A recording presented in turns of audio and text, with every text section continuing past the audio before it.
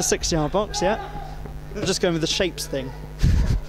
Will Morford heads the ball on to Darren Edwards, but Stafford can get in and clear that from Naylor, so it's going to be a throw-in. 10 yards from the corner flag. Chance for City to try and get the equaliser before half-time here. 1-0 Stafford so far. Ball's thrown to Mike Simons, who has Reed at his back. Simons has to try and play the ball off Reed, but it's hit the corner flag and come back to Tyler Weir. Plays the ball to Morford, plays the ball back to Tyler Weir. Tyler Weir still with the ball, gets his shot away, and it's a goal for Gloucester City. It's Tyler Weir with the equaliser. He managed to bundle his way into the box, got a shot away. I think it hit another Stafford player's legs, but it's the equaliser for Tyler Weir. I'm still trying to work out how that ended up.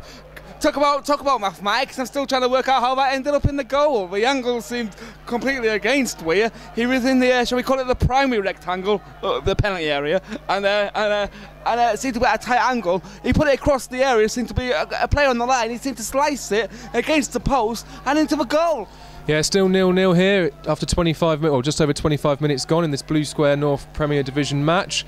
But I can't see it being that for much longer as the ball's whipped in here for Gloucester City. It's out to Matlock, who turns his man, gets his shot away. The deflected shot hits David Knight. I don't think he knew much about that.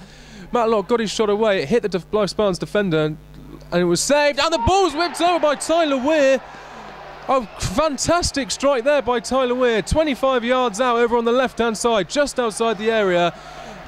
Sent a curling ball towards David Knight's net and it went in the top corner. What a strike, Steve. Oh, what a great goal. Initially, Matlock's effort weaved into the box and he fizzed a shot towards the bottom left of the goal. It came off Carl Jones and hit David Knight in the chest. It was too quick for him to react. Very lucky there.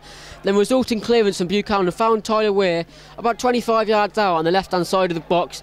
With his left foot, he dips a vicious shot all the way over David Knight and goes into the top right-hand corner of the goal. 1-0 to Gloucester City. What a strike. Moved on to the left wing, it looks like. Matt Coop has it. It's played back to the Gloucester City goalkeeper, Lewis Carey, who plays it upfield. And that's headed away. It's back to Coop. Coop, good bit of skill inside the centre circle, but that's a pass towards Tyler Weir. Tyler Weir inside. He's got so much space. What can he do? He's going to have a shot and he's in! Tyler Weir scored! Great goal from Tyler Weir. He had so much time and space. It took a bit of a deflection on the way through, but Gloucester City have equalised at the Abbey Business Stadium. It is Gloucester City 1, Halifax Town 1. That was a great goal, wasn't it, Chris? Yeah, and it all started with Matt Coop in the centre of defence. I managed to cut out a Halifax counter-attack. He played the ball wide to Tyler Weir, put the ball up inside his own half, took it out round McMahon.